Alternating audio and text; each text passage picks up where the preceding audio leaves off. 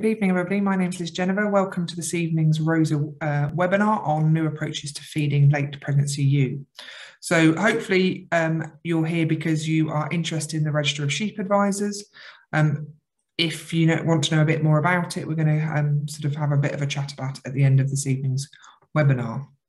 So we're being joined this evening by three speakers. So Bryn Hughes from Wynnstay, who's going to be sort of really talking about soya use and how to try and reduce it in ewe diets. We've got Kate Phillips, independent consultant, talking about some project work she's done on high protein forages, so silages, and we've got Neris from HTB sort of talking about body condition score. So we've got a good range of speakers talking about various elements of ewe rationing. We've also got opportunities as we go through the evening to ask them questions. So if you want to put any questions in the chat or Q&A button at the bottom, so click on that and type away, and I'll be having a look at them as we go through the evening. So Register of Sheep Advisors was launched last June, and it's just basically an opportunity to get people who are working with farmers to help them make decisions, sort of come together and sort of build a bit of a community and support one another in terms of improving our knowledge. So that's and what we've identified is in terms of the points that are being collected by members, during ewe nutrition is one of those areas that needed a bit more support regarding some CPD. So this is why we're doing this evening's webinar. So again, in advance, thank you very much for the speakers for their time for this evening. Just before we make a start, there's a quick poll to do just to check who is on the call this evening. So I'll just launch it now. So hopefully that will be up on your screen. So quite simple question, who are you? In the nicest possible way, are you a vet advised SQP? Are you a sheep farmer? You could be both. But yeah, choose the one you wish to be this evening. It just helps our speakers just have an understanding of who is in the audience. The webinar was very much sort of designed for an advisor type person who would be going out and talking to various farmers. But again, the technical knowledge is relevant to anybody who wants to join. It is being recorded as we go through. So if you missed bits or want to catch up with it later, it will be available on the NSA and RoSA website in the next few days. So what we'll do now is we'll hand over to Bryn. So as everybody comes in, they'll be switching their video on and they'll be using their screen to talk through their slides. So come on down, Bryn. Again, if you've got any questions as you go through, please just put them in the chat or Q&A function. We'll deal with relatively simple ones at the end of each presentation, but we gather more meaty ones for a general discussion at the end. So Bryn, I can see your slides. I can't see you.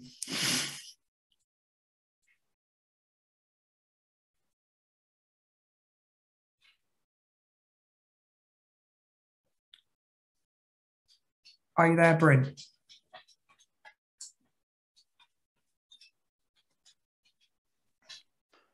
Right, is everything right, Liz? Yeah, and you're not on full screen, so we can see your main screen. So I think if you click on, there's a button that says resume slideshow, it should bring you up, sort of near the top left. There is, but there we have it. Doesn't seem to be. If you maybe press escape. Don't put. Where's the mouse gone? Or maybe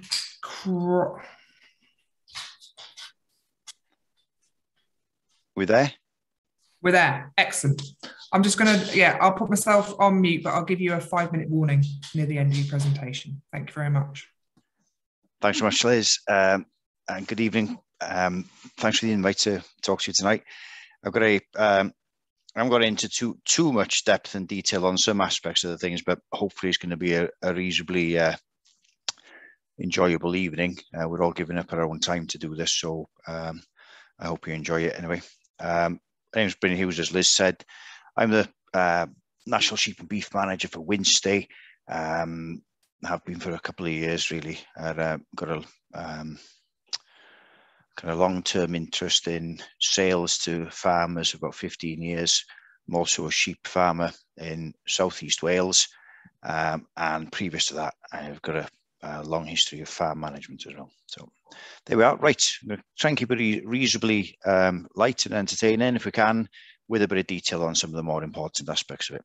I think one of the things that we do need to keep in perspective is that we're fighting a little bit of a battle regarding the position of red meat in people's diets. A lot of the information that is pretty unfair, a lot of fights going on about the environmental aspects of it. And one of the things that when I joined RoSA, and I remember having a conversation with Liz, really was about how do we change some of this narrative, and how can we as advisors help the industry possibly change some of these attitudes that other people have towards it.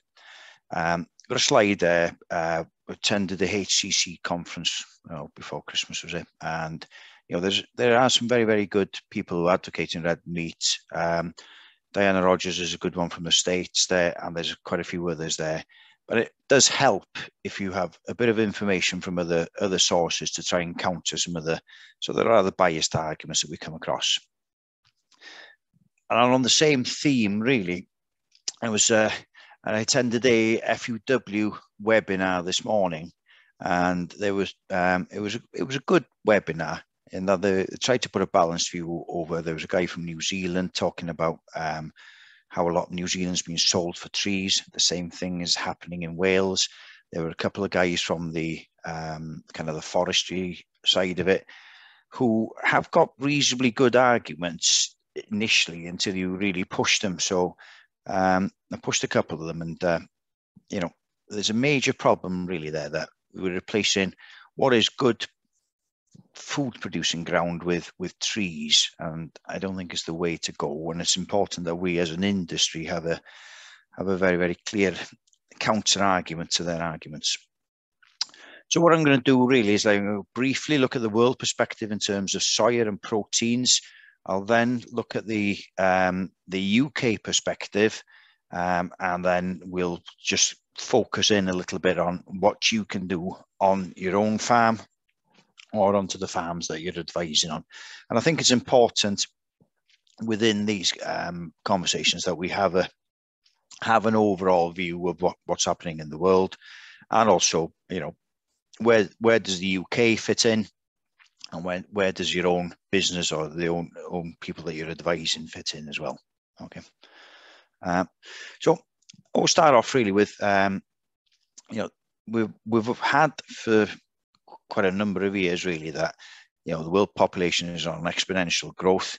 There are some signs now that this growth will flatten out, but what the graph doesn't tell you really is that the majority of the growth in the next 30 years is projected to be in Africa, a little bit in Southeast Asia, but the actual population of what we consider to be the Western world is slightly on the decline. Now, whether the growth in Africa actually happens or not, because we know it doesn't take long to create another human being, is up to, I suppose, a lot of external factors. But one of the things you need to bear in mind is that about 40% of the population in Africa is Muslim, and they tend to be heavier consumers of lamb than some of the religions in the world. So, bear this graph in mind now, because it also links in quite nicely to the following graph, which shows what's happened to soya production in the world in the last 50 years or so. And if you focus a little bit on this period here, you can see that there's been, since about the year 2000, there's been almost a doubling of it. Now, this graph shows two countries, okay, the United States and Brazil, and they, between them, produce about 80–85% of the world's crop of soya. Now, the other thing that you should have really on here is that the area for growing soya has increased in line with that, but the actual yield per hectare of soya has not increased significantly. So there's been a large increase in the area of the world that is devoted to growing soya. It's a profitable crop, and there's been a major increase in there. Argentina would be the other major producer of soya. Some is grown in Europe, but those are the two main countries. And there's a major impact there in terms of land use change, and it does have a little bit of a it's little bit of a bad news story, really. Okay, and then so to link in then really is, where does this soya go to? Now, trying to find unbiased or accurate information on some of these things on the internet is difficult, okay? And I'm a little bit nervous about putting some slides up where you haven't kind of cross-references, but this is about the best source that I found at the time. Direct human food is about 20%. Animal feed is 77%, and then industry in terms of oils, lubricants is a small proportion, 3%. And then you can see there that poultry and pigs are major consumers, as you would expect. Poultry diets tend to be around about the 20%, 25% soya. The rest of them made up of wheat, and pigs would be the same. Now, interestingly here, we carried out an exercise, which is quite a lengthy exercise, about 6 months ago, really, to take soya out of egg production. And this was in conjunction with a major retailer. And we formulated the rations, we trialed the rations, and they worked perfectly well. The conclusion was that it was going to cost about £10–15 a tonne more. That's about 3p a dozen on the eggs. And the major retailer pulled out. So sometimes it puts a little bit of perspective in that there's a lot of noise about these things, but when it actually comes to the pound signs, people are a little bit more reluctant to put their hands in their pockets. And if we drill down into the data there, you can see that beef in the world use 0.5% of the soya consumption, although there's a little bit of correlation, I suppose, with increase in beef herds in Brazil. The cattle graze the ground first, and then they follow it in with soya afterwards.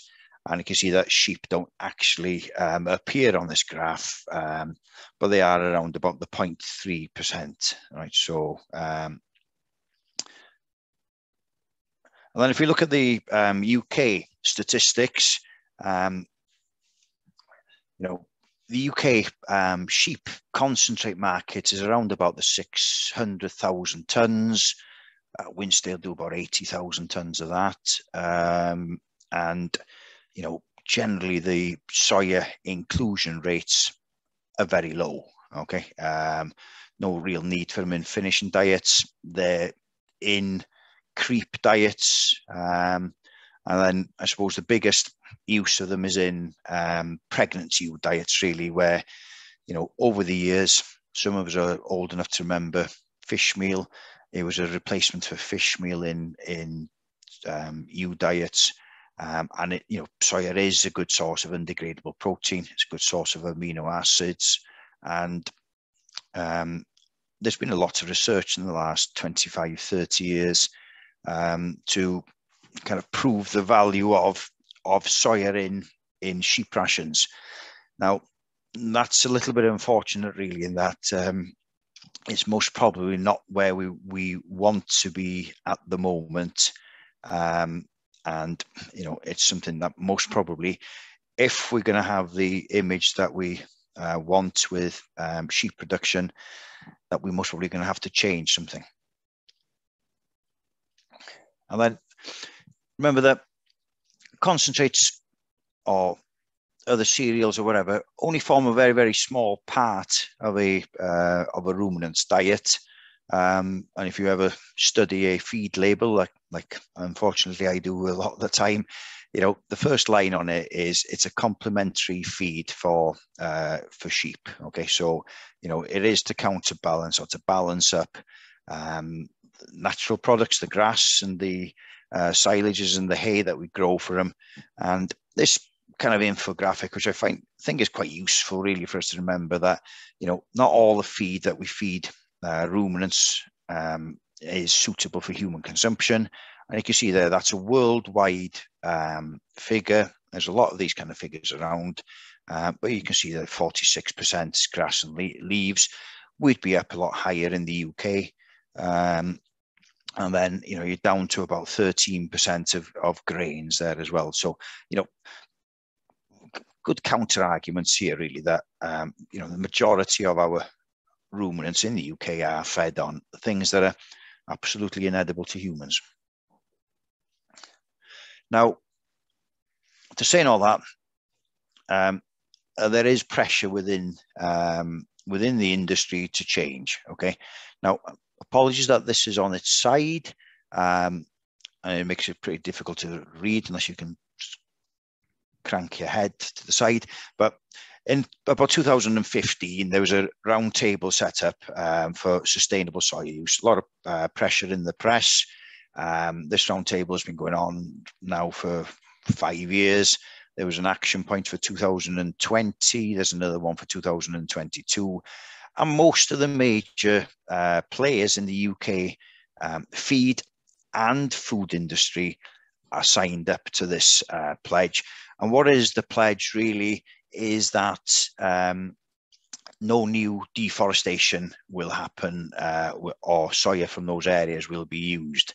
Now, it gets a little bit murky in that a lot of this stuff is done on mass balance, which means that the actual soya that you buy from a sustainable scheme might not be from a sustainable source, but the area is allocated to that. So, you know, it's a little bit open to kind of people pulling the scheme apart, but, you know, the whole idea or the concept is correct, and it's something that's necessary. And you can see there that, you know, leading brands, Tesco's, Nestle, Sainsbury's, they're all there committed to this soya manifesto. Now, in addition to this pressure from the round table, there's pressure from individual retailers who want to go a step further, and working on the formulation side of sheep rations, we will get requests most probably once a fortnight from a retailer requesting, you know, how much soya have you got in your rations, how much palm kernel is in there, and we're expected to provide that information to the retailers. Okay, so we do. Some retailers go a step further and they want to do an independent audit of the information or the mills, and we're a little bit kind of reluctant with that because we're already, you know, farm assured or UFAS assured, which is the same as, you know, a farm should be farm assured as well. So that's the pressure. So there's pressure really from that side of it. And there's also pressure from individual retailers or the processors for those retailers to set up kind of gold-plated schemes to cut down on the amount of soya in the rations.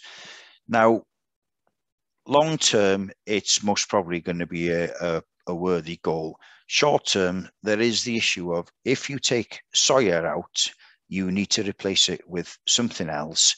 And generally, there's something else, you need a bit more of it. So it can cause a few issues. And the bit that you need a bit more of sometimes isn't as available as soya. So it's, you know, as in a lot of these environmental schemes or ideas, you know, if you push down on one thing, something else pops up elsewhere. And it does really need a lot of joined up thinking, which I don't think a lot of people are especially good at. So yeah, so that's where the pressure is coming from.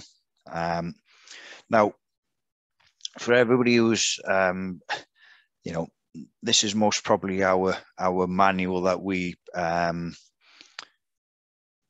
of refer to a lot from within the feed industry, and also as advisors as well. And you try to stick to the rules there. It's been updated. There are, you know, there's good advice in there.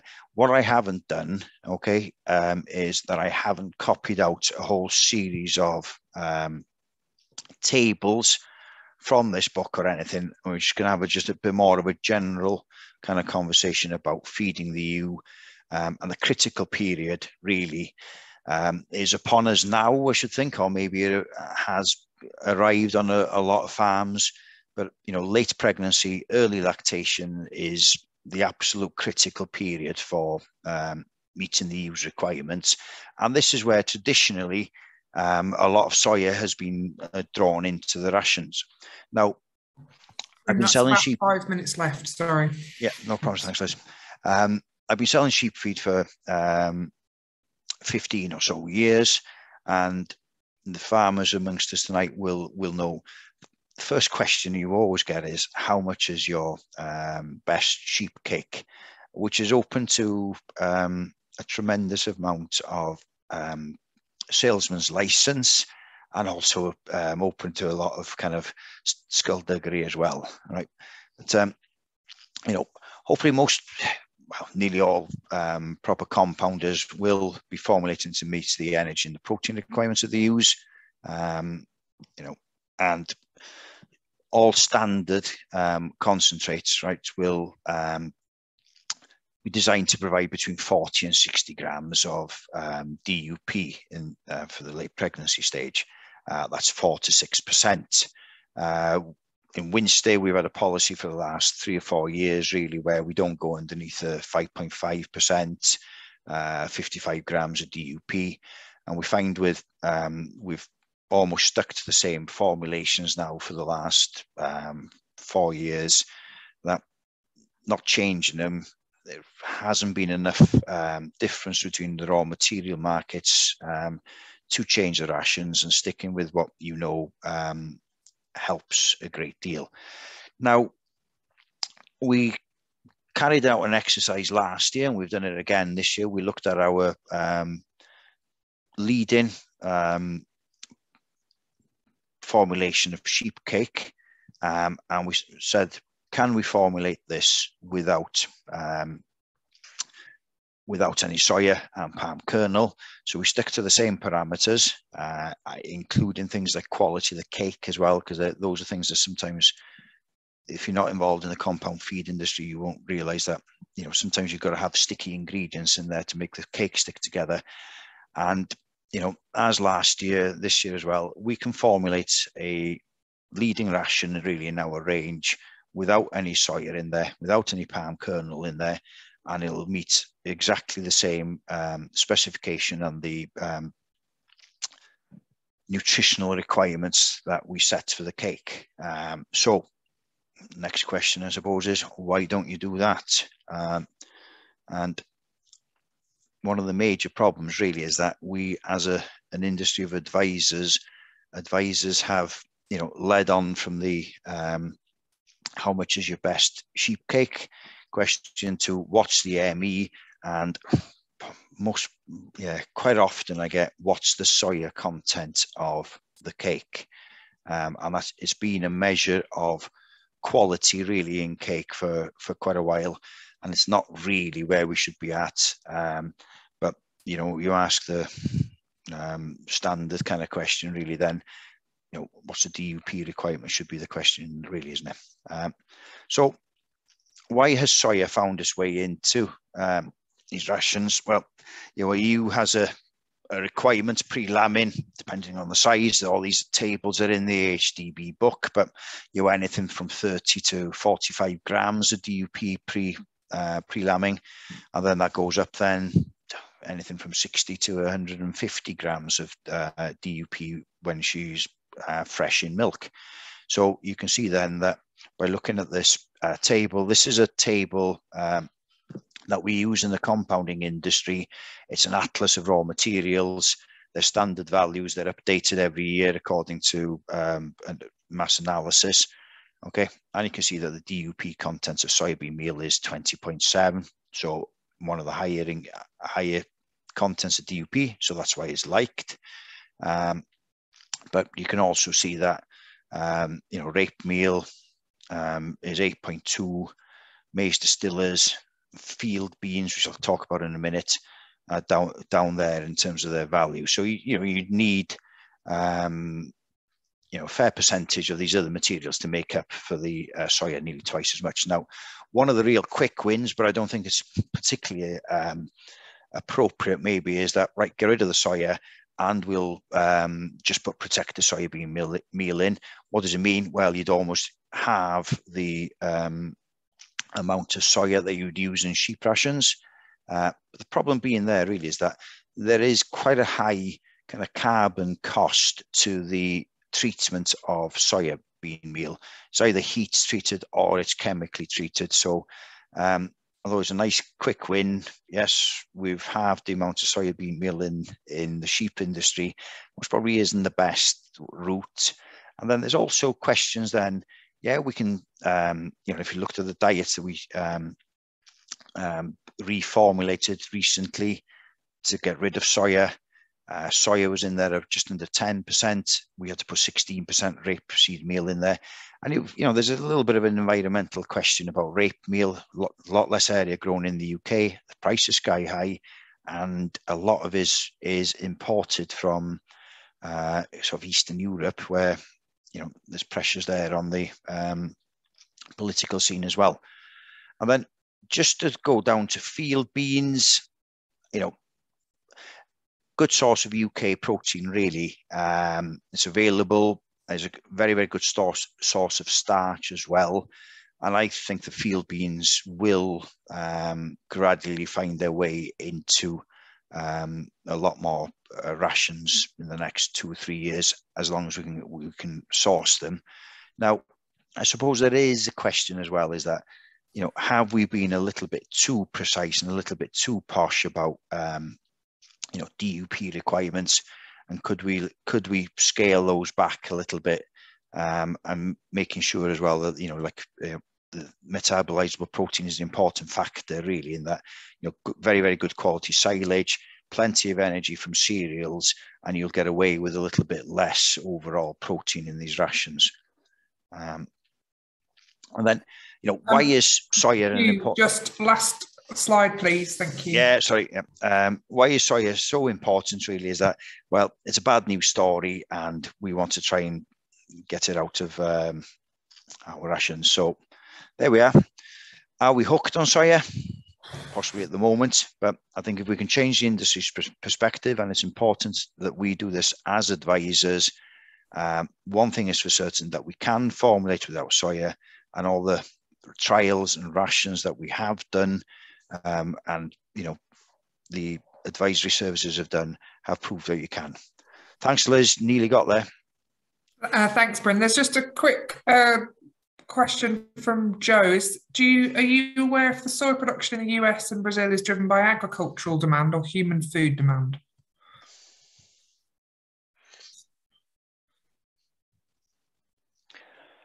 Good question. We'll come back to that. Yeah. Okay, thanks, you.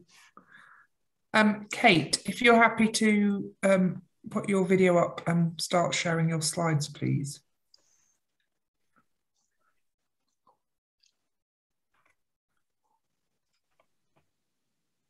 Tell me when it's there, Liz.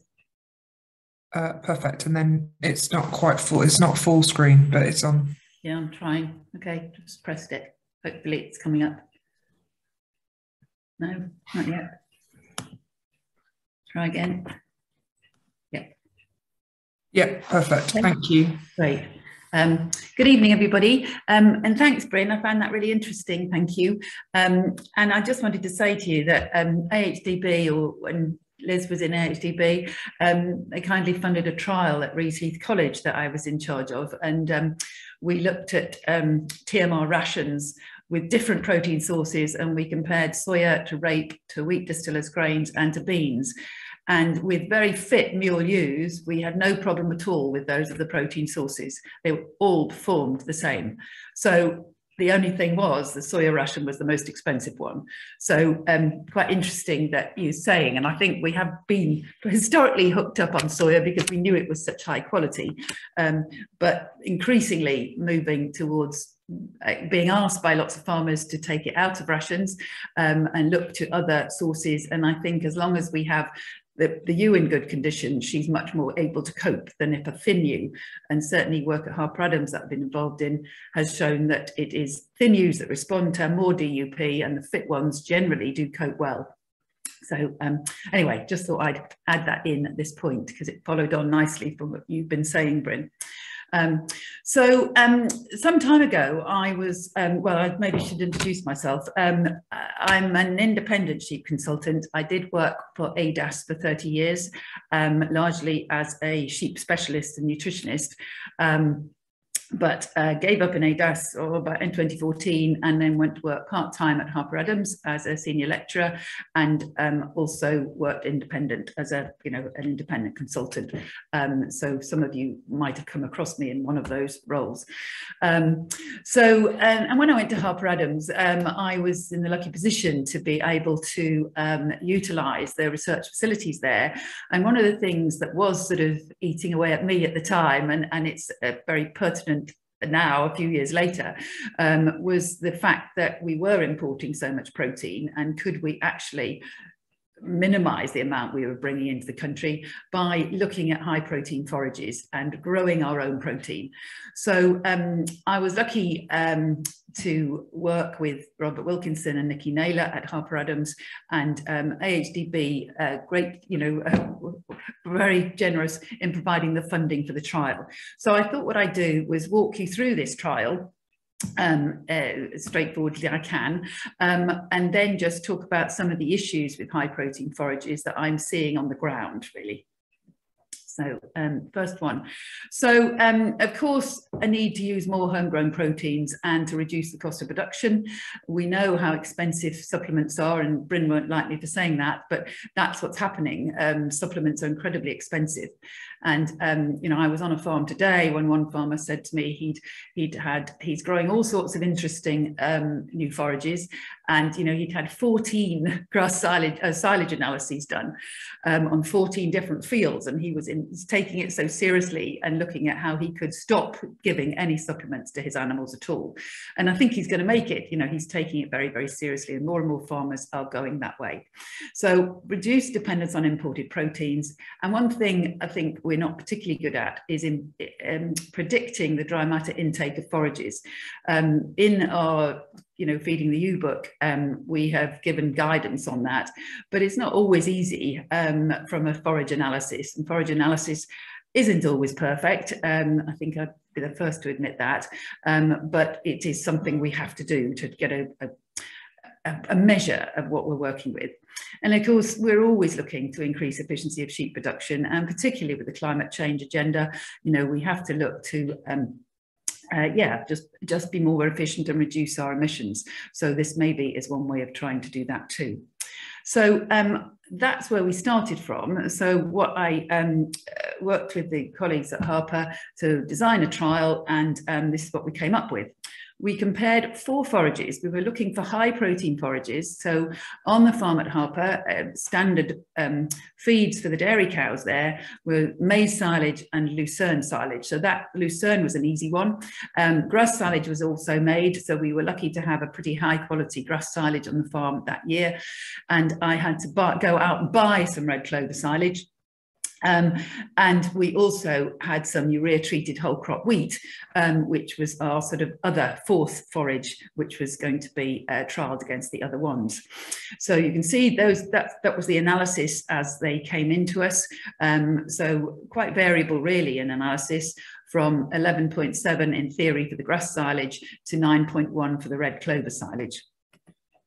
So we formulated the rations to the minimum supplementation needed to meet the AFRC 1993 ME and MP requirements. So on all the silages, we only gave the ewes barley and beet pulp pre-lambing, and that was based on their energy and protein requirements.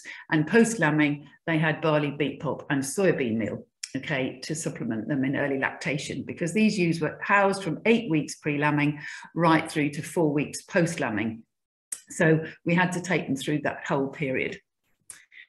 We had 48 twin-bearing ewes. They all averaged about 75 kilograms live weight, and they formed from week -8 to -6, that's pre-lambing. They were fed in groups of 12 and fed ad lib forage to get them acclimatized to their diets. Then from week -6, they were individually penned and to week +4, so they lambed in those pens, and all measurements were done on them on individual pens, and they were all turned out to grass at week +4 post-lambing. And those ewes had to endure quite a bit of poking and handling throughout that time. So we measured individual forage dry matter intake, we weighed them regularly, we condition scored them regularly, we took regular blood samples. So we looked for a typical sort of metabolic profile, really, that many commercial sheep farmers would do with their vets. We did a beta-hydroxybutyrate analysis to check on energy levels, a urea to check on rumen degradable protein supply, albumin to check on basic protein requirements. And we did some other analysis too, just to look at non-esterified fatty acids and glucose, just as measures of energy sufficiency. And we also weighed and measured the lambs on a regular basis, on a weekly basis, from their birth weight to 14 weeks of age.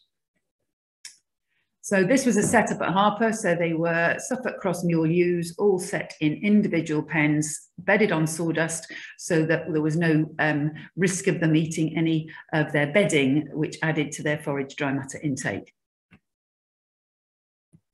So I just wanted to show you the sort of intakes we got. So from now on, everybody, you can see that the red lines on the graphs I'm going to show you, the red lines are red clover intake.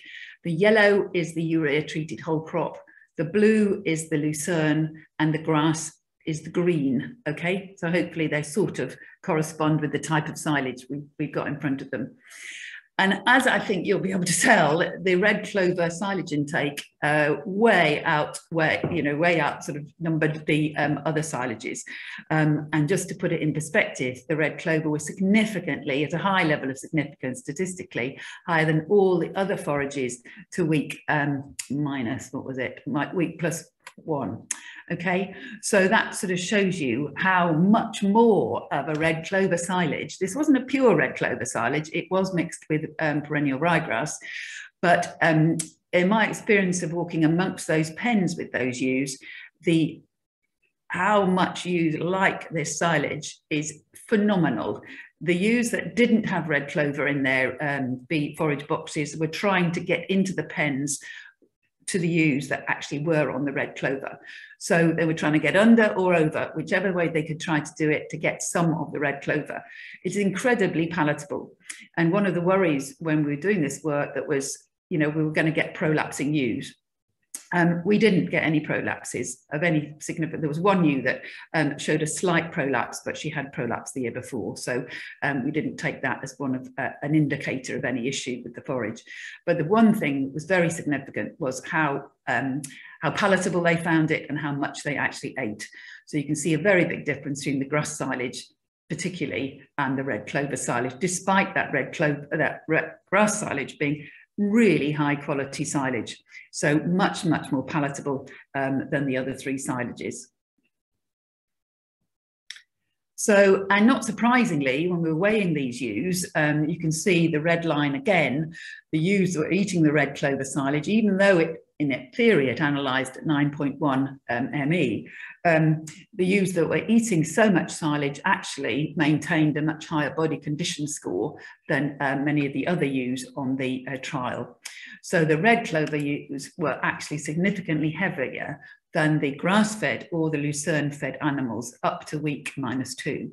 So quite interesting that, well, it's not, it's just probably exactly what you'd expect. They were eating so much that they actually maintained a heavier weight and certainly a better body condition score, which is on the next slide. So there's the body condition score. You know, you generally would accept a small amount of body weight loss, or it might be inevitable. But you can see we're sliding from a range of about 3 down to the worst body condition score just before lambing of about 2.7, 2.5 to 2.7. But the red clover ewes really did maintain their body condition very well throughout, really. So I mentioned that we were doing blood sampling throughout the period. So week -8, -6, -3, -1, 2, and 4. And as you can see, if you see the top blue line, and remember that plasma urea is a measure of the adequacy of rumen degradable protein on a day of taking the sample. It's sort of what's the protein status today. You can see with the lucerne silage, which was very high protein, we were getting rather high levels of plasma urea, much higher than on the other silages. And this suggested to us, although we'd formulated the diets to be balanced for fermentable energy and rumen degradable protein, there still appeared to be a lot of rumen degradable protein that was almost going to waste because it hadn't been captured by the FME in the rumen. So suggesting we should have put some more beet pulp and barley in to capture that spare protein, should we say. But there was a better utilization of protein, it appeared to be, on the other 3 silages. And one thing to remind everybody about is that the degradability of protein in red clover silage is lower than in lucerne. So you get far more. It's something like 25 to 35% undegradable DUP in a red clover silage, as opposed to 15 to 25% in a lucerne silage. So that could help to explain some of the improved performance on the red clover, being a slightly higher level of DUP than you would get on the lucerne.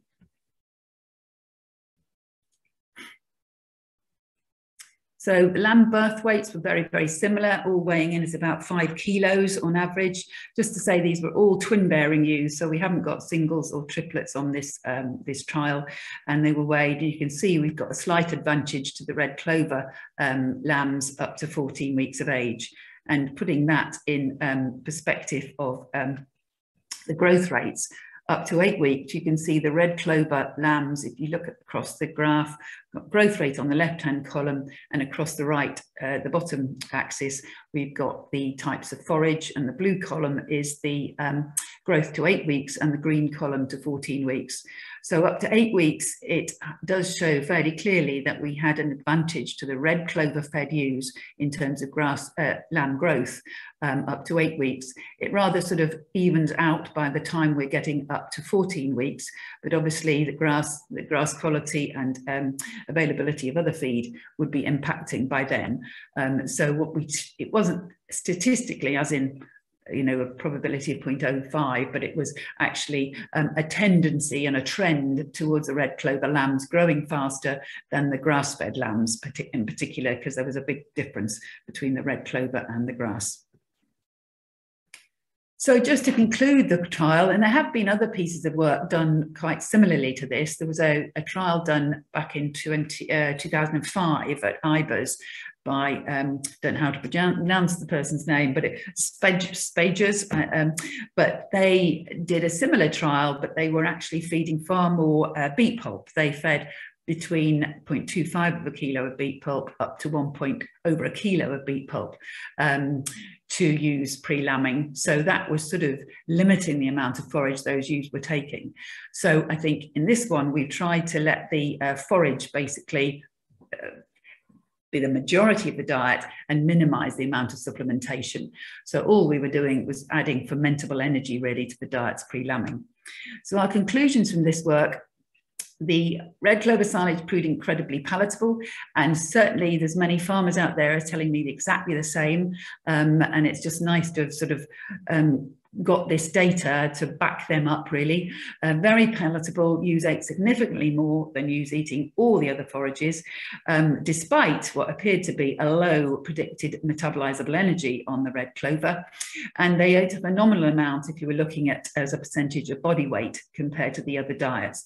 You know, we wouldn't be expecting 2.3% of body weight of an intake of the grass silage, for instance. And you can see the other silages that we looked at, 1.5% of body weight to 1.7. So the red clover did outstrip that. And that's something that farmers, when they're growing red clover for silage making, need to consider, that they really need rather more than they would if they were going to be actually just growing a grass silage. The red clover ewes maintain body weight and body condition score better than ewes on all the other forages. And as I hope Neris is going to say to you shortly, you know, maintaining body weight and condition is really paramount in terms of lamb survival, milk yield, you know, ongoing high performance of ewes. So that is all good news in terms of ongoing performance. And the lambs born to the red clover ewes, I should say, tended to grow faster than the lambs on the grass silage fed group.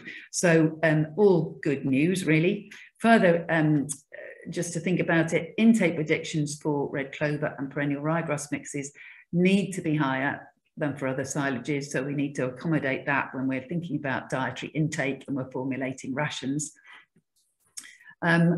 For the high protein lucerne, which probably is less universally appealing to many farmers. I mean, it likes dry conditions, does lucerne, deep taproot again, like red clover plants, but maybe not giving the performance that we see from red clover. And it does need rather more fermentable energy to capture that ERDP. So I think there's a great potential for red clover in new diets to reduce concentrate costs. And of course, the regrowth is fantastic for lamb finishing too. So just another little bit, we had no metabolic problems with any of the ewes, and blood samples were taken regularly through the trial. There was no bloating, and there was just simply one vaginal prolapse in the red clover group. But as I said earlier, that was just one ewe that had prolapse the year before, so we couldn't really make anything of that. There was a certain amount of mastitis in the ewes, but I put that down to being in individual pens for weeks on end, really, and that sort of, you know, associated stress, really, but nothing that wasn't dealt with by antibiotic treatment. So that was that. And just like to acknowledge again, because the generous support from AHDB funded that, and GLW Feed, founder in the Midlands, actually funded the straits and the minerals for us. And Harper Adams, some honours research student, you know, students did their honours research projects on this and helped with a lot of the physical hard work of the project. So I just want to add a little bit of extra information, because out in the field, when I'm working with farmers and looking at silage analyses, it's not very straightforward with unusual silages.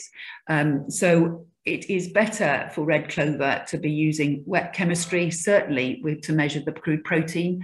I've had one client very recently who we got some very weird low levels of protein, and I sent it off for wet chemistry, and we come back. Well, I was a bit dismayed because it came back as something like 6% and 5%.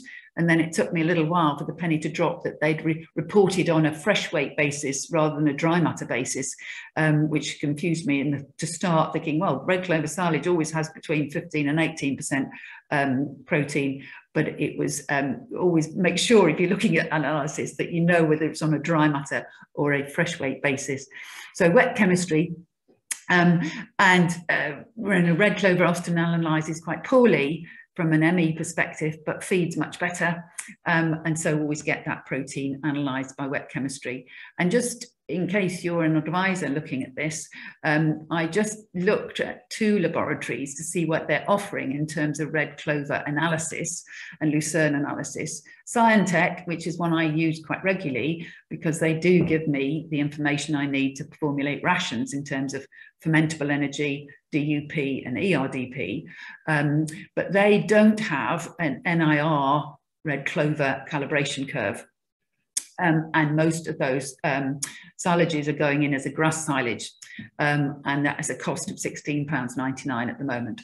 But they do have a lucerne and other category, so I'm not sure whether we should be putting our red clovers through that category, but I was told just by an email that they put the red clovers through the grass silage analysis at the moment. So we need to probably do a bit more research on that.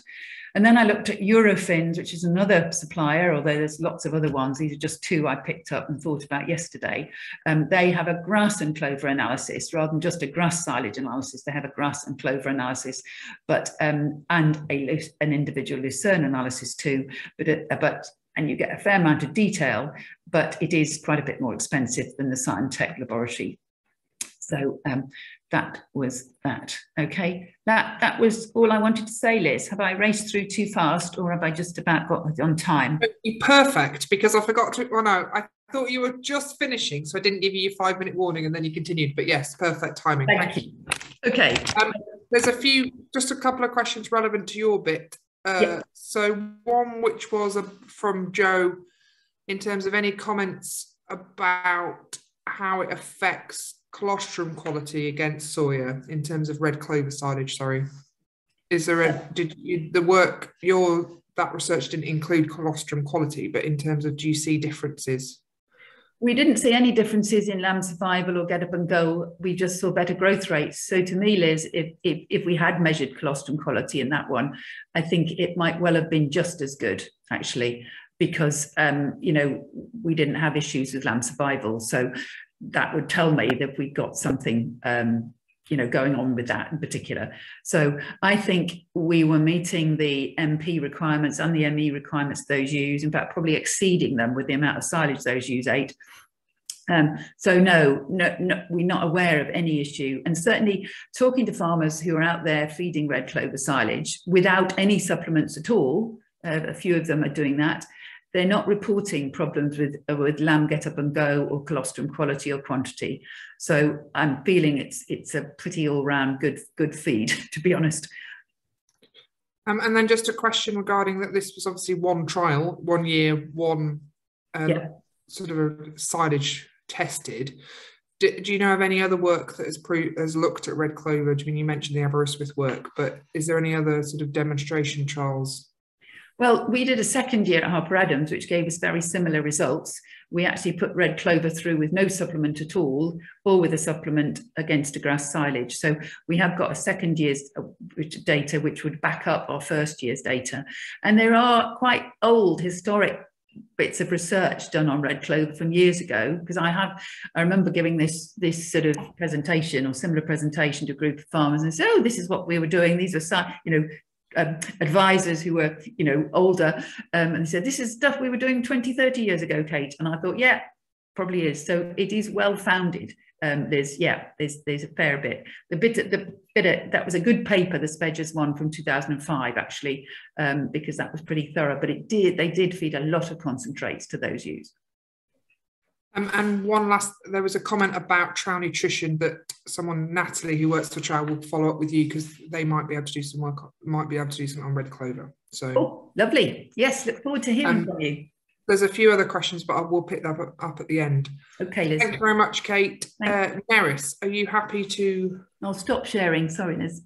Thank you.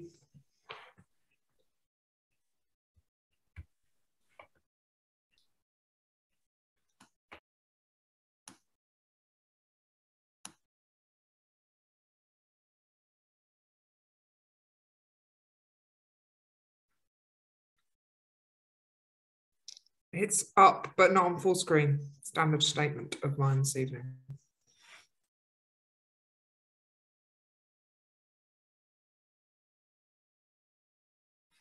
Perfect, thank you. For some reason we can't hear you, Neris, even though you say you're...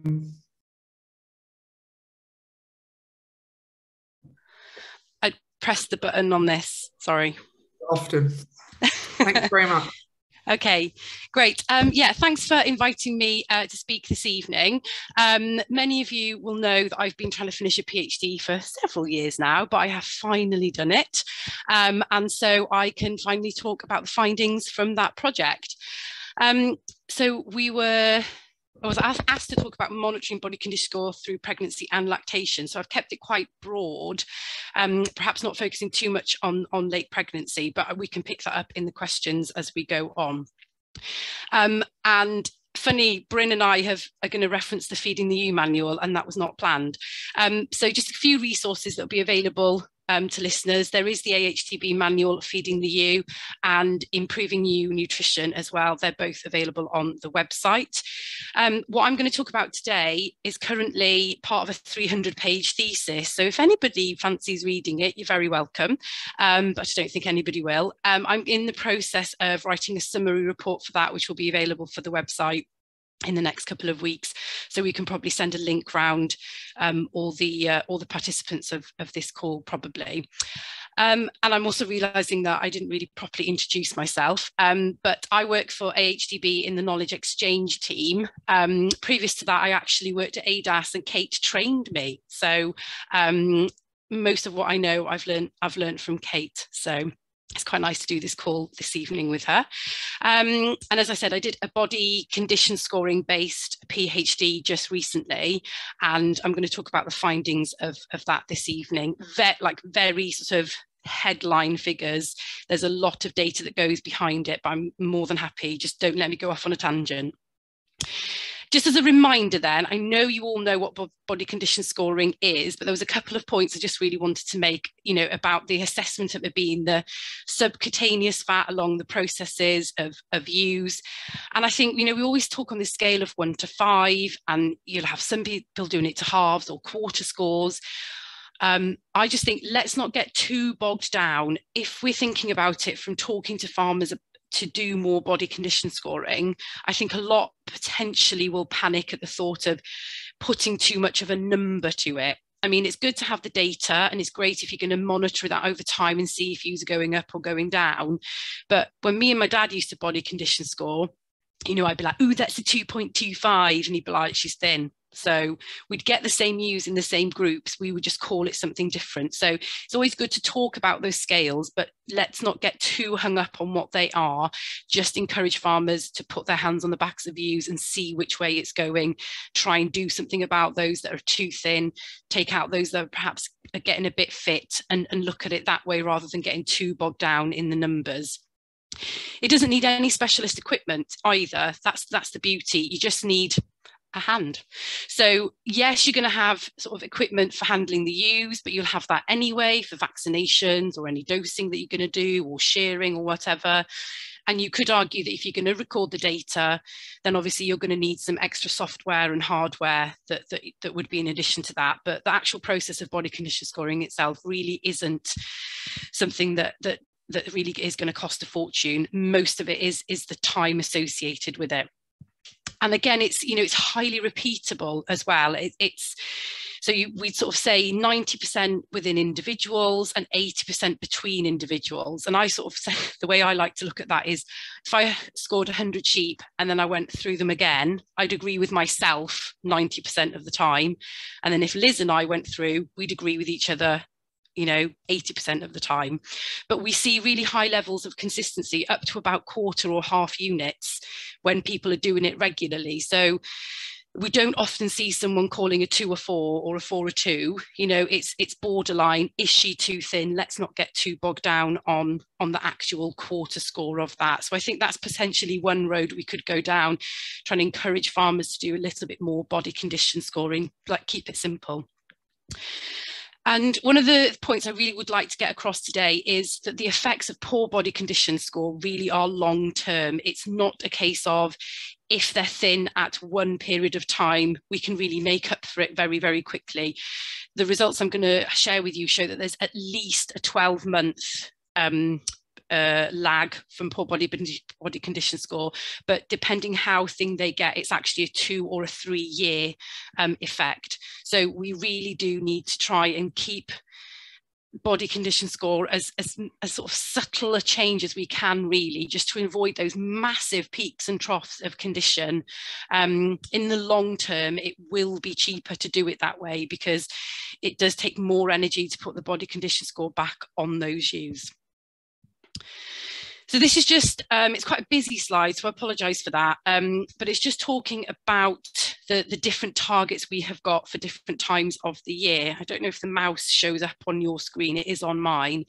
So we've got sort of, I'll focus on the lowland, really the other breeds are just half a score less, and it's more about the type of breeds you've got rather than, okay, thanks Liz, rather than how many feet above sea level you are. It's about how much productivity you're expecting from those ewes. So if you're expecting 2-3 lambs, then you need to be looking at the higher end of body condition score, not saying, oh, well, I'm quite high up, therefore it's only 2.5. No, it's about what they're expected to rear. So we've got 3.5 for tupping, and the advice now is to maintain that throughout mid-pregnancy. And in fact, really, when we update this in the next few weeks, that's going to be a 3/3.5, because we need to try and keep that condition on those ewes until lambing, and then let them mobilise it through that lactation period. Letting them mobilise it beforehand does have a detrimental effect on performance through to weaning. And really trying to emphasise that we shouldn't be getting ewes below 2.5 by weaning, really, because it's a heck of an ask to get them from 2.5 to 3.5 anyway. But if you're asking to get them from 2 or even 1.5 up to 3.5, they're just not going to do it. And there's already long-term effects from seeing that. So this is a really busy slide, and I apologise for that, but you have no idea how many hours of number crunching actually went into that table. So what we did in what we call the KPI project, and I have to sort of say this was not just me, Leslie Stubbings was massively involved in launching that. AHDB funded it, and we had 3 fantastic farmers collecting all of this data and putting up with me, asking them questions for 5 years after the project finished. What happened in 2014? And, really having to go back into the data and look things up. So a great big sort of thanks to all of those parties involved, really. It wasn't just me. But what we did is we gathered all this body condition score and live weight data of the ewes at weaning, tupping, scanning, lambing, 8 weeks, and then weaning again. And then we looked at, so we'll sort of focus on that. So the first thing I did was I analysed all of the data looking at what are all of these effects on scanning results, because it's the first sort of marker of how your year is going to go. And the 2 parameters I looked at were proportion pregnant, which is just fancy speak for how many were pregnant, and then how many lambs those pregnant sheep had, because that is, one of the most important questions. Are they pregnant? If so, how many lambs have they got? And what you'll see with the number that were pregnant is there were fewer factors affecting that. But what was really interesting is they were really strongly significant, and both body condition score and live weight at scanning, but also that condition between mating and scanning was positively associated with pregnant ewes. So ewes who were gaining or maintaining condition were more likely to be pregnant. Now, what we've got to be careful here as well is we had really low barren rates in these farms. One farm was 1.5% up to 3%. So really within those industry targets that we would be expecting. But then if you look at the litter size, there are so many factors affecting litter size, all the way back to the body condition score and live weight of that ewe at the weaning of the previous production cycle is having an effect on what she's scanning the next year. Again, body condition score and weight at mating is as well. And then again, that importance of scanning body condition score, live weight, and the change from mating and scanning. And it's this that's kind of forming the basis of that change in information about not allowing that half a unit score loss now between mating and scanning. But if you actually look at the literature behind that, it's quite patchy. You've got lots and lots of different research, and sort of half of it says yes you should and half of it says no you shouldn't, but they sort of measure different things at different times. But this is looking specifically at scanning results. Then I went on to look at what are the effects of body condition score and live weight on what what's eventually born, because you can have the best scanning in the world, but if they don't actually end up on the floor born alive, then what's going on? And I've, just to reduce the tables, I've kind of merged some of the aspects here, but you'll see exactly the same thing is happening with how many actually lambed. So this is out of those pregnant, how many of them lambed. And again, you're seeing ewe condition at scanning and that change between mating and scanning being significantly associated with having more ewes lambing. And then looking at the litter size at lambing, basically everything apart from that change between weaning and mating was having a significant effect on the litter size at lambing. So again, sort of re-emphasizing that need to look at body condition score and mating, particularly during that mating and scanning period, but also look by the weaning of the previous year, performance of scanning and performance of lambing has already been predetermined. So I think that's quite powerful stuff to look at. So I'm looking, the time is going quite fast, really. I think I've already been 10 minutes. So then we looked at effects during lactation, and this was looking at more of the effect of the lambs. So when the lambs were born, what happened to them? So we followed them through to weaning. We collected their weights at 8 weeks, and we collected it at weaning. And I say I didn't do any of the hard graft, I'm going to admit. I was just doing all the number crunching. And weaning on this project was at 12 weeks. We had a target to try and get the lambs, each individual lamb, of 20 kilos at 8 weeks and 30 kilos at weaning. And it did vary whether we achieved that by year and by farm. The 20 kilos at 8 weeks was I won't going to say easier, but that was achieved almost 3 out of 3 on most of the farms. We were maybe about a kilo and a half out on the average flock performance. The weaning was that little bit harder to get there. So we were sort of thinking maybe that target needs to be brought down a little bit, but it's always good to have something to aim for. And again, all the way through to weaning of those lambs, we continue to see that effect of weaning from the previous production cycle. So pretty much what you weaned in 2021 will have an effect on what you wean in 2022 and potentially the following year as well, if those ewes aren't given the right sort of energy to put that condition back on. And again, looking at lamb performance, we again saw ewe condition up to and at scanning affect lamb weights to weaning as well. So it sort of continues all the way through on lamb performance directly, not just litter size at scanning and litter size at lambing. And then other things that increased lamb weight, basically higher body condition score at lambing meant we had heavier lambs at weaning. And some of this you might think, well, that's not rocket science, but actually it's the, you know, we've got massive data sets to be looking at this and following that through.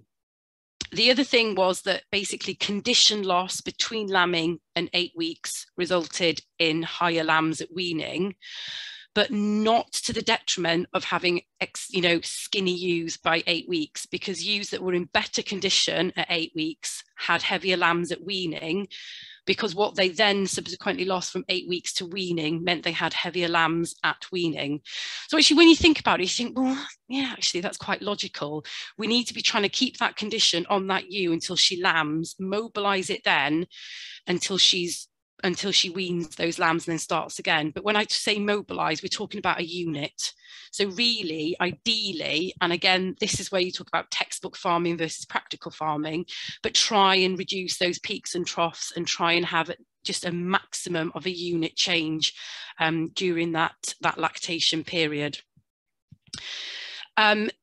Again, what I thought was interesting, and again, maybe not rocket science, but good to look for, we looked at a lot of this in terms of twins, because obviously ewes rearing twins are under a huge amount of pressure. And the effects were greater in ewes rearing twins, but interestingly, ewes rearing singles, it was their condition at 8 weeks and weaning was also significant on their effect on lamb performance. At 8 weeks, it was quite a strong significance. It was less so at weaning at 0.024, but still the singles are going to be the ones that we're going to want finished off the farm quickly. We don't want them lagging behind if we're perhaps not letting the ewes be in the right condition at 8 weeks.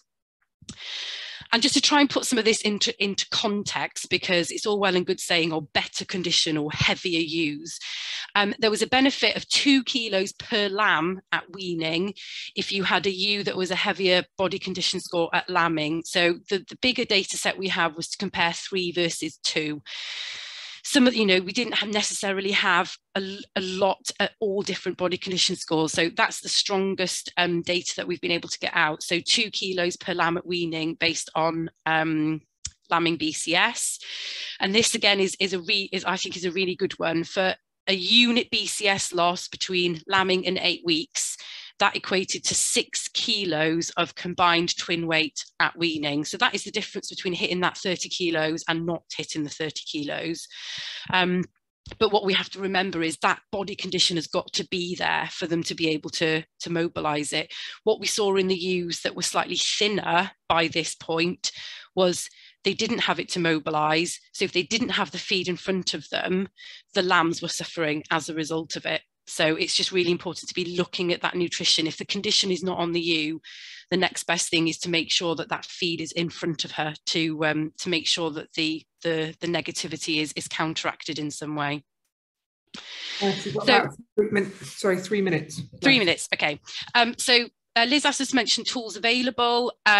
And obviously, I'm going to say regular condition scoring and by palpation. So really put your hand on the ewes. And I did a survey as part of this thesis as well, which I might not get time to mention, but it's actually quite interesting to see how many farmers say how important they think condition scoring is, how often they do it, but then how they do it is still quite high by eye. And I'm not taking away farmer experience at all. My dad would string me alive, but when you've got a full fleece, that will cover a multitude of sins. 8 weeks after being shorn, it is already covering a multitude of sins. So we really do need to be putting our hands on our backs. We can't be assessing body condition score by eye.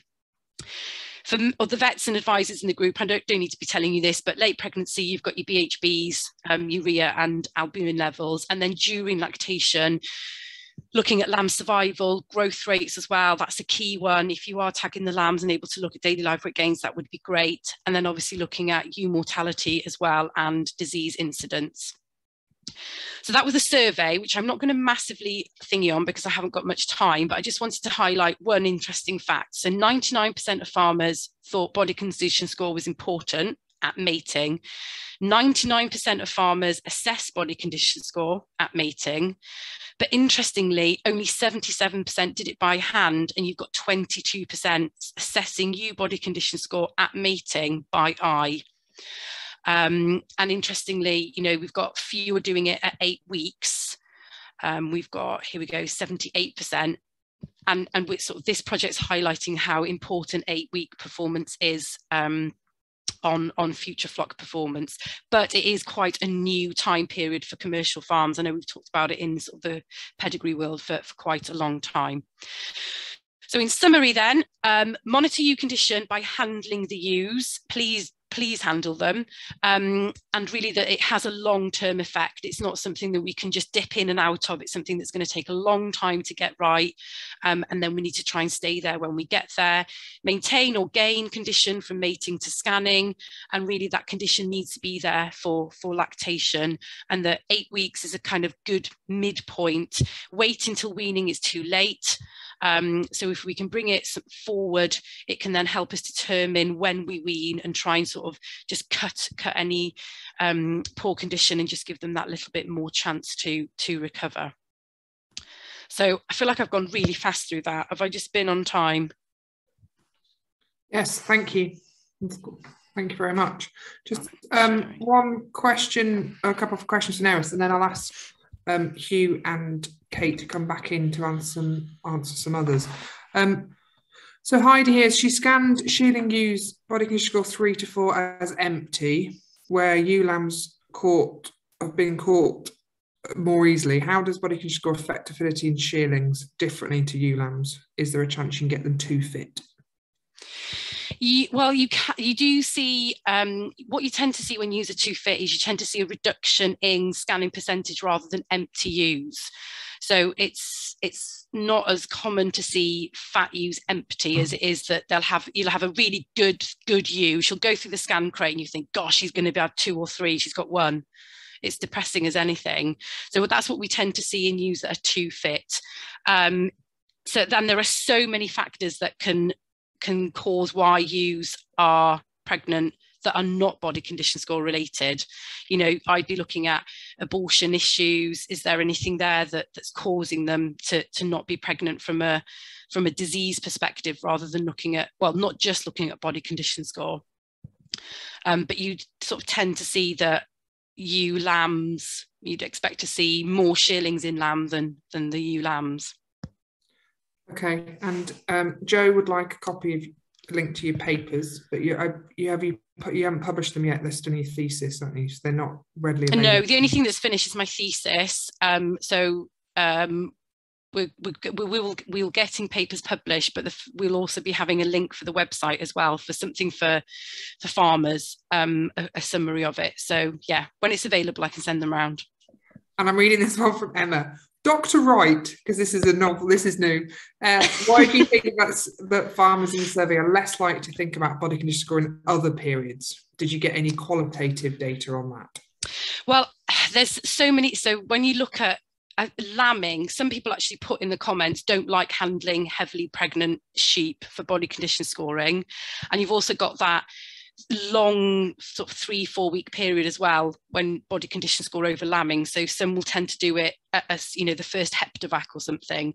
I was quite surprised that the scanning body condition score was lower, but then I actually thought, well, actually the practicalities of body condition score when your scanner's there is actually not that easy, is it? It's a hectic day, you've got people everywhere. Your scanner's not going to be very happy if you're holding up the line having me go, put your hand on the ewe. So I think it's then you will, with all intents and purposes, I'll get them in and body condition score them, but it doesn't necessarily always happen. And what was interesting about the weaning, which I didn't get a chance to cover, was that farmers actually rated weaning as the least important time that body condition score affects productivity.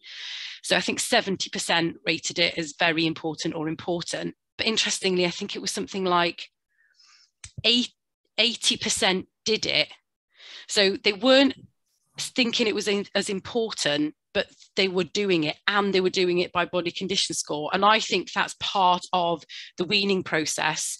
They're going through and checking for the culls. So they check the udder, they'll check the teeth, they'll check the condition score. So they'll do it as part of a routine rather than realising that what they're doing is important, if that makes any sense. Thank you. So Hugh and Kate, if you want to come back in for just the last 10 minutes or so. What I also realised I forgot to say that if you are a RoSA member, if you type your membership number into the chat function, as I am about to, we can pick it up from there in terms of your attendance. So if you don't know your number, interesting question. Greg will answer that shortly. Anyway, question, the very quick one for Bryn. You said you on the Q&A you'd answer it live. So about lupins. So someone asked a question about whether lupins could be used as a replacement for soya. Yeah, they can do, and they're a good source of DUP. Liz, the problem that we've had over the years is that they're really difficult to grow in the west of the country. Or to be fair, in a lot of places, it's not just the West. Well, even more difficult in the West than Liz, yeah. And we've tried them in whole crop mixes and all sorts, really, but just struggling with them really. But from if you actually get some, they're a really good protein source. We did some trials at Rosemond years ago, Liz, on lupins, and they worked very well. Yeah, it was just growing them consistently was our problem, actually. Yeah.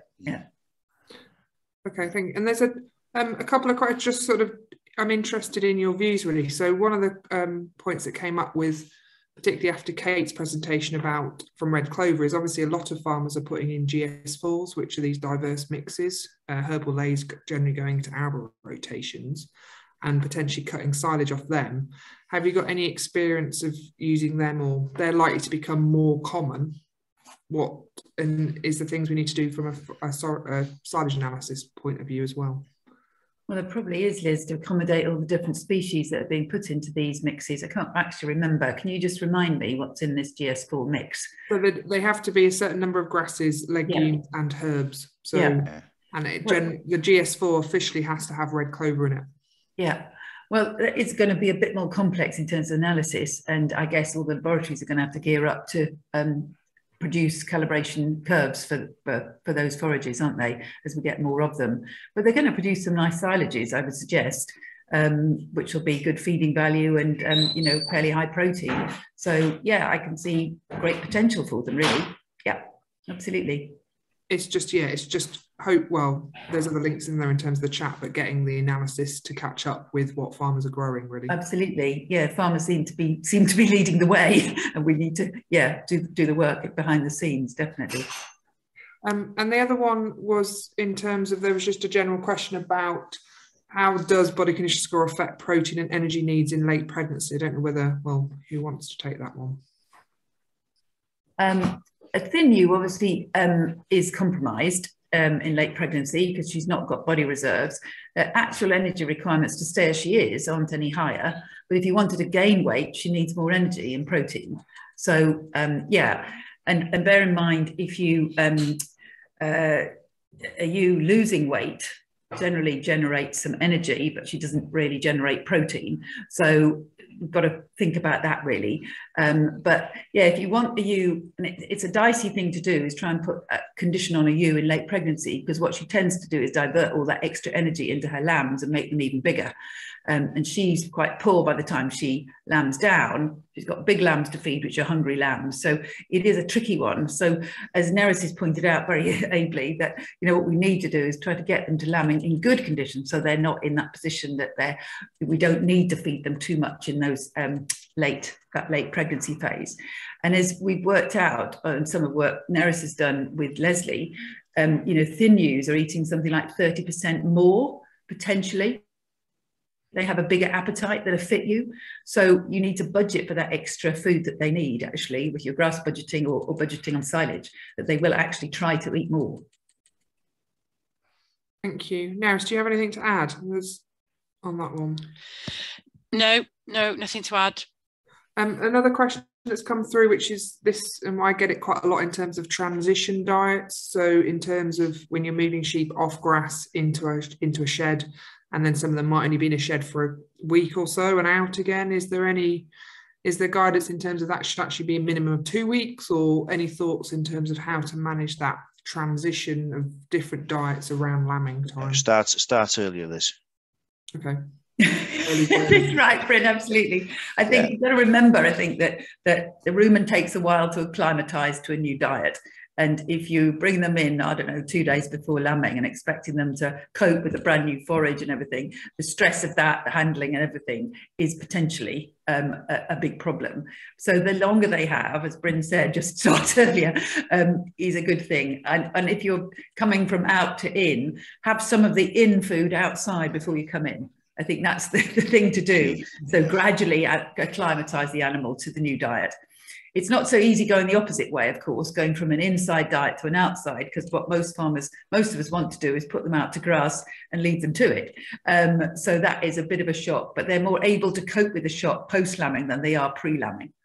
Because of, you know, they can be quite on a knife edge energy and protein wise pre-lambing, but post-lambing, they need lots more energy, but their appetite has increased so dramatically that they're actually able to eat so much more.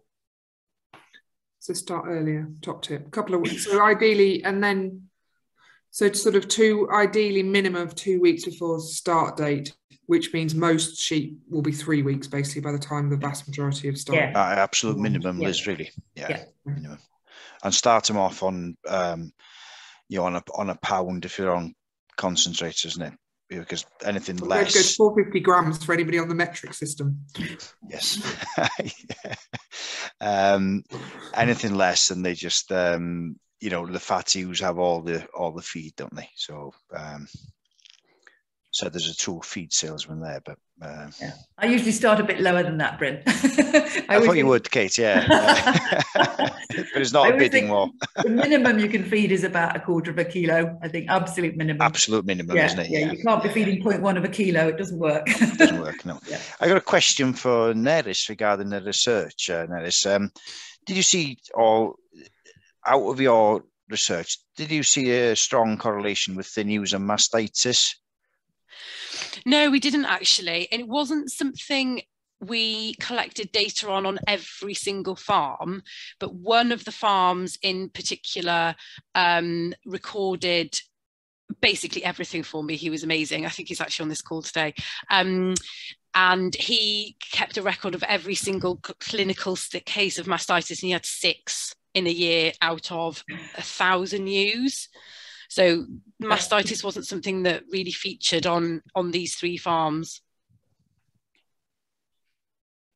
Interesting. It would low body condition score would be recognised as a risk factor, though, wouldn't it? In terms of yeah. It wasn't something we looked at here, but what I was going to say was what was really interesting out of those clinical cases that were identified, we followed through those lambs, and every single one of those lambs were poor lambs, basically. So they were nowhere near 20 kilos at 8 weeks. They were nowhere near 30 at weaning, and they were still there, you know, January, February the following year, which you'd expect because the ewe had mastitis. I can't imagine how incredibly painful that must be trying to then rear lamb. So it would make sense. But in this project, it's not something that we saw, but it absolutely is and sort of not enough protein in the diet as well. That's another sort of red flag for mastitis. And final question just from Kev really on winter shearing basically. So about 8 weeks pre-lambing in terms of shearing, what is the impact on dry matter intake, ewe condition score and lamb birth weights?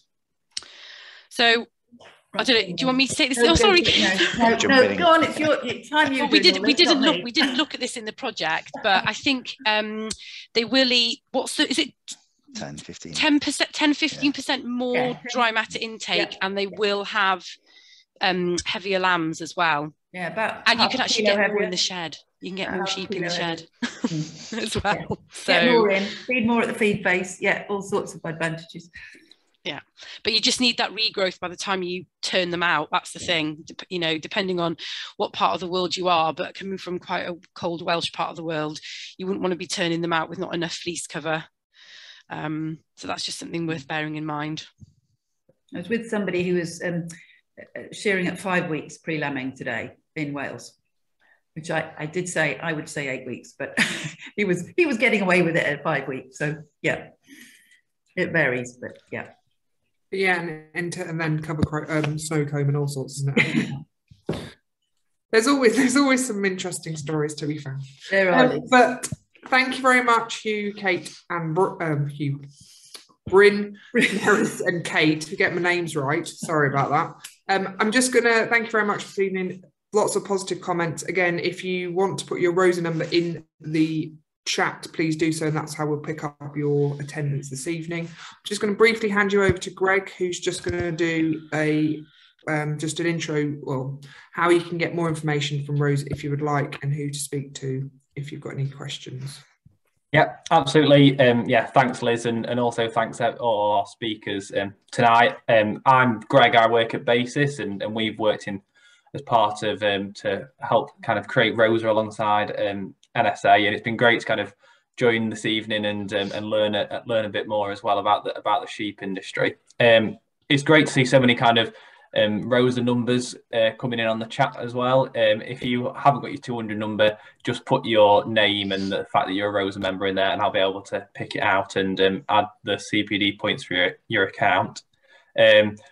RoSA's only been going kind of for the first kind of 7 or 8 months now, and it's great to see so many members joining. We are working as hard as we can to kind of increase the recognition for it, and we think it's a fantastic initiative to help support kind of sheep farmers and get advisors the recognition they want to help kind of really push the industry forward. So we'll definitely be trying to run more events and webinars like this. We're also really looking forward to attending some live events.